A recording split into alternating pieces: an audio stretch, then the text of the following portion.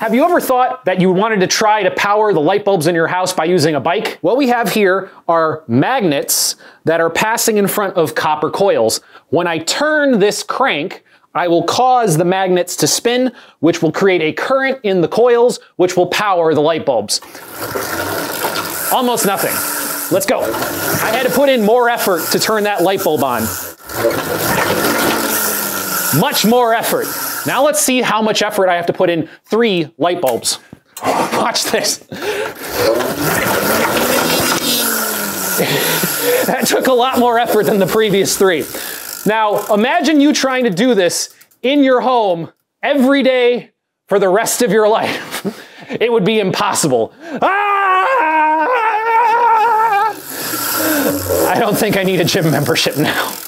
That's why we use power generating stations to turn on our light bulbs.